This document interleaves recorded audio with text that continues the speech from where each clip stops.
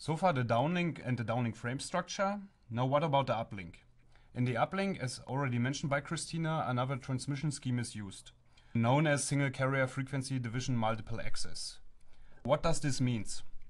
First of all, we have seen that OFDM got advantages but also disadvantages. The major disadvantage of OFDM is the high peak to power average ratio, also known as crest factor. This is the result as this transmitted signal is the sum of all modulated subcarriers, and as some of them are in phase, high amplitudes are not avoidable. The high peak to average power ratio requires high resolution digital analog and analog digital converters, as well as very linear transmitter circuitry, as any nonlinearity will cause intermodulation distortion, raising phase noise, causing intercarrier interference, and out-of-band spurious radiation. This is already challenging in the downlink, where we do have no trouble in providing power or space for the design. On the terminal side, this is nearly an overkill.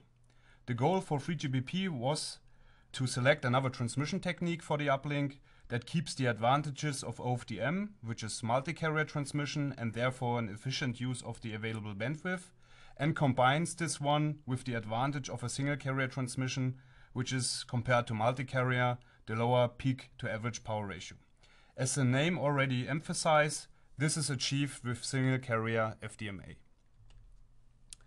Now, how a single carrier FDMA signal is generated from a high-level perspective.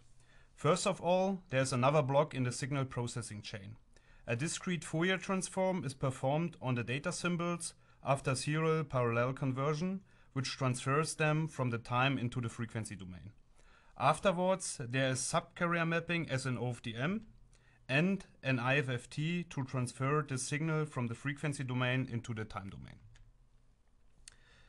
After the parallel serial conversion, the cyclic prefix is inserted. The last two blocks are the same as for OFDM, so there's no difference to the downlink signal generation chain. The DFT precoding is the essential difference between downlink and uplink. So what does DFT do? Well, first of all, it is a mathematical operation, but compared to OFDM in a downlink, where each subcarrier carries just one specific modulation symbol, the DFT takes the symbol and spread this one over the available subcarrier. In that matter, each subcarrier carries a portion of superposed symbols, therefore single carrier FDMA is also referred to as DFT spread OFDM. So this picture visualizes the things we just learned very well. When we compare classical OFDM used in the downlink and single carrier FDMA or DFT spread OFDM used for the uplink, then we can say that in OFDM each subcarrier carries only information related to one specific symbol. This is indicated by the color used for the subcarriers, as you can see on the left-hand side of the graph. In single carrier FDMA, each subcarrier contains now information of all transmitted symbols. You can see on the right-hand side in the graph that each of the different subcarriers carries now a little bit red, green, blue, orange, and so on. With this means with performing a DFT precoding, we shift around the problem of high amplitudes due to subcarriers in phase. Now the question that comes up is how the subcarrier mapping is realized in the uplink. There are two possibilities, each coming with one advantage. First, we do have localized mapping. In localized mode, the modulation symbols are assigned to adjacent subcarriers as shown in the graph.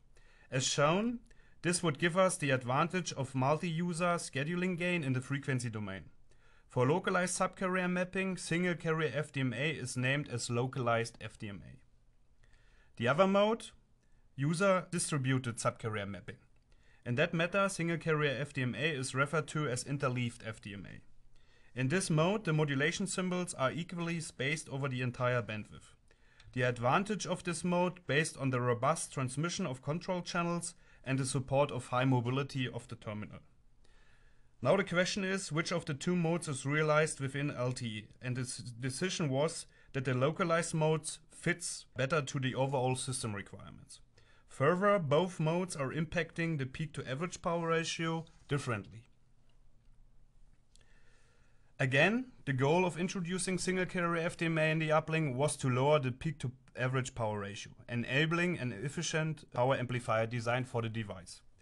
This chart shows the complementary cumulative distribution function, which describes the probability distribution of the peak to average power ratio. The CCDF is displayed for OFDMA, so for the downlink, and for both modes of single carrier FDMA, localized and interleaf FDMA. This data is taken from an article published in IEEE magazine back in September 2006, so in the very early days of LTE definition. The simulation uses a system with 256 subcarriers in a 5 MHz channel, where 64 subcarriers have been assigned to the user, which are in case A, QPSK modulated, and in case B, 16-QAM modulated. Further, pulse shaping was applied to the signal or not. In difference to 2G and 3G, there's no filter definition in LTE, means this is open to the design engineers.